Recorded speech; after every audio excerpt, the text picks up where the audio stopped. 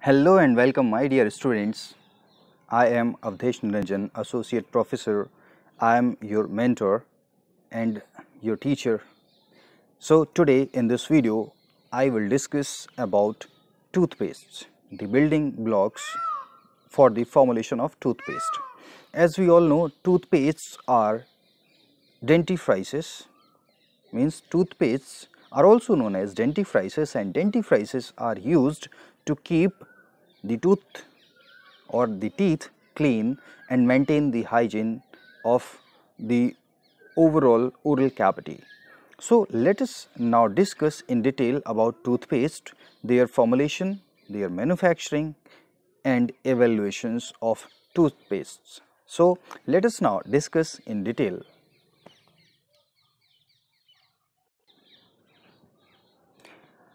Toothpaste is a paste or gel dentifrice used with a toothbrush as an accessory to clean and maintain the aesthetics and health of the teeth. Ingredients of toothpaste. So first of all, the main ingredient is abrasive.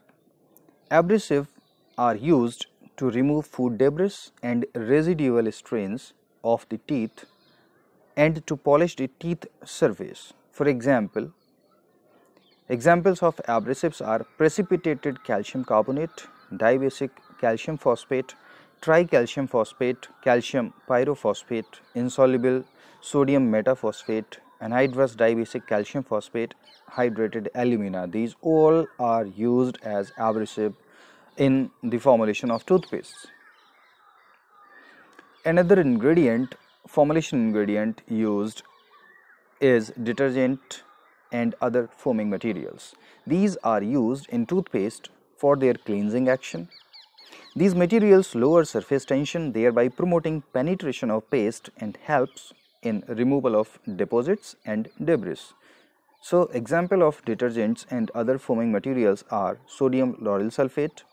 Sodium lauryl sulfate is a surfactant and its HLV value, HLV means hydrophilic lipophilic valence, its HLV value is approximately around 40.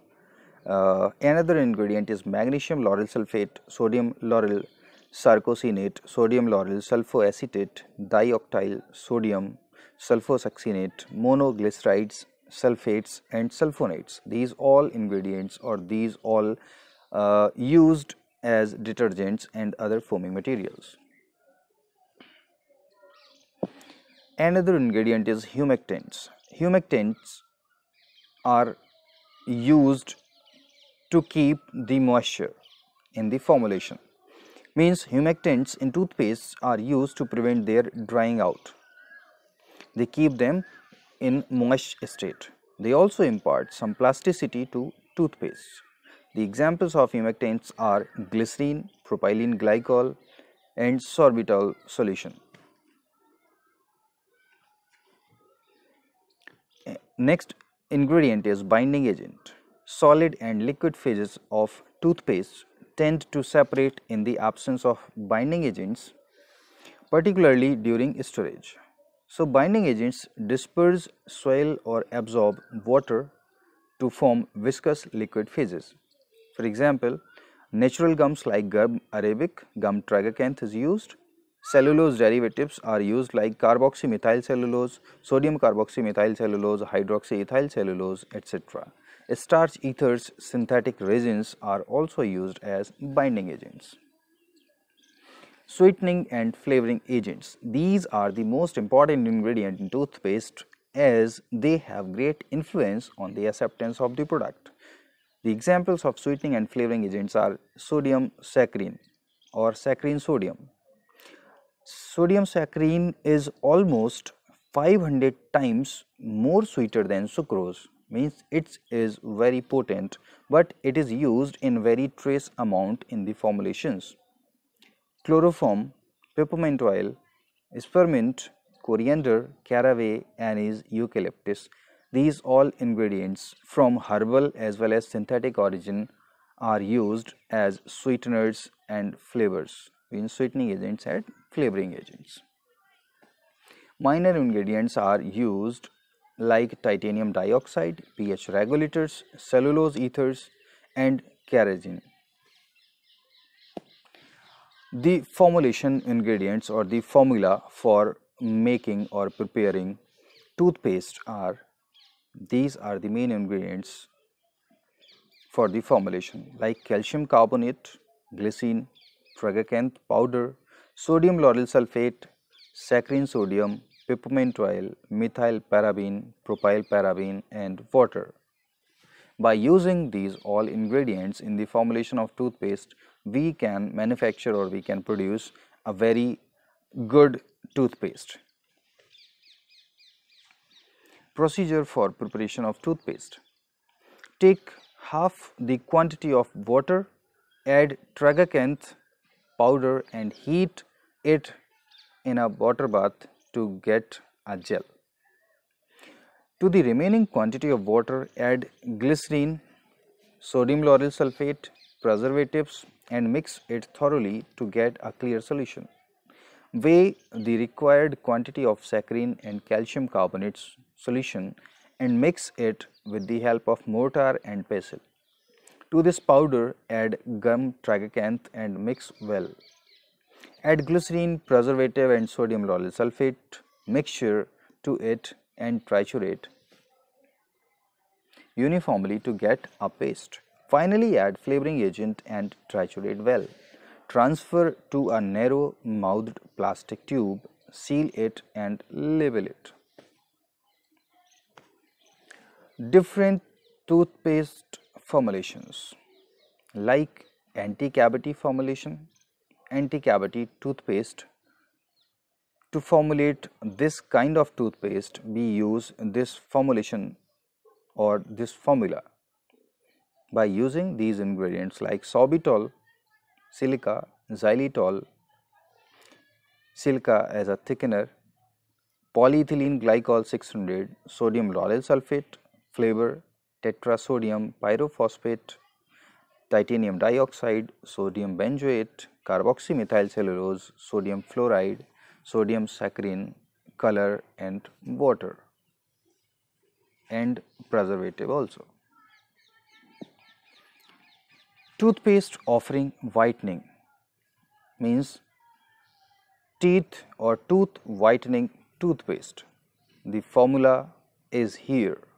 We use glycerine, silica as an abrasive, propylene glycol, sodium bicarbonate, water, propylene glycol 600, sodium carbonate, silica thickener, sodium lauryl sulfate and color. Toothpaste for sensitivity or sensitivity based toothpaste. A popular example of this kind of toothpaste is Sensodyne, which is available in market and is very popular. So, for formulating this kind of toothpaste, we use this formula: potassium nitrate, glycerine, polyoxyethylene, sorbitan monolaureate, silica, flavoring agent, sodium saccharine and water. Let us now discuss about evaluation of toothpaste, means how we can evaluate various kind of toothpaste. So, here are some of the tests like determination of hard and sharp edged abrasive particles. The paste was extruded about 15 to 20 centimeter length from collapsible tube of each sample on a butter paper. Then all the samples were tested by pressing it along its entire length by a finger for the presence of hard and sharp edged abrasive particles. Another evaluation test is determination of spreadability. About 1 gram of each sample is weighed and placed at the center of glass plate and another glass plate is placed over it carefully. Above the glass plate, 2 kg weight was placed at the center of plane. Avoid sliding of plate. The diameter of the paste in centimeter is measured after 30 minutes. The experiment is repeated 3 times and the average is reported for all the samples. Next evaluation test is determination of fineness. A sample of 10 gram is accurately weighed and placed in a 100 ml beaker. To this, 50 ml of water was added and allowed to stand for 30 minutes with occasional stirring until the toothpaste is completely dispersed. This solution was passed through 150 micron standard sieve and sieve is washed with water.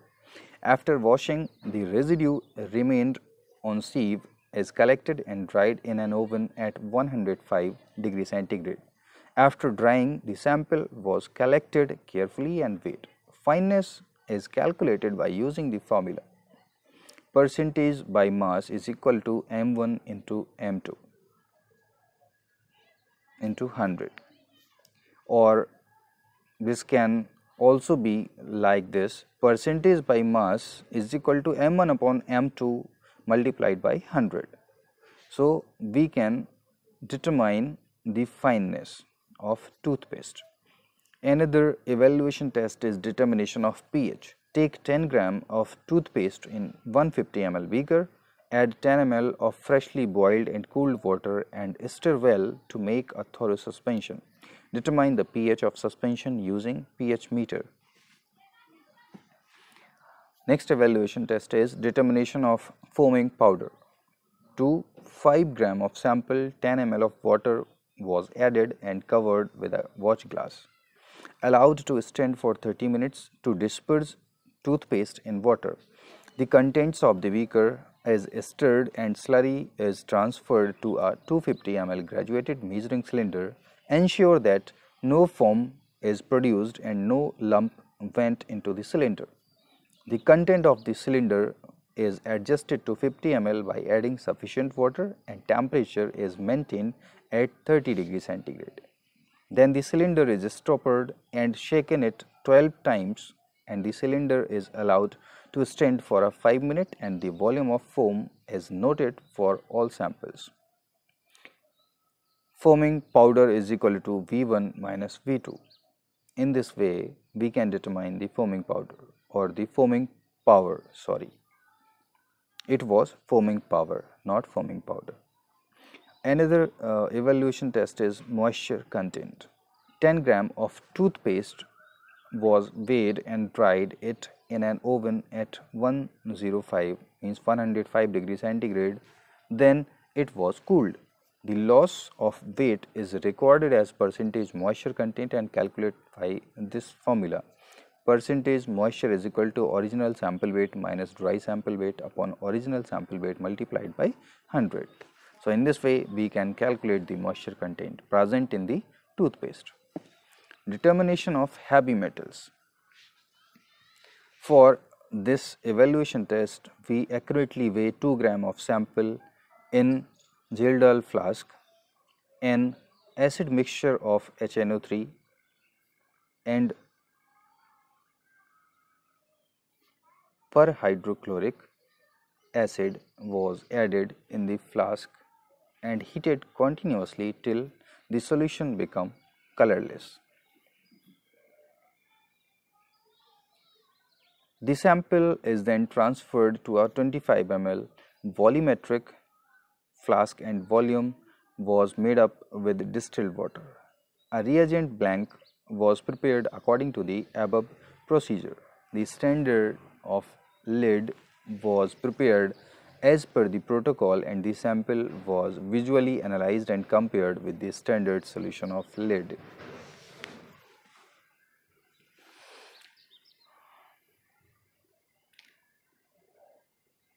So, this was all about the formulation, preparation and evaluation of various kinds of toothpaste. So, thank you for watching this video.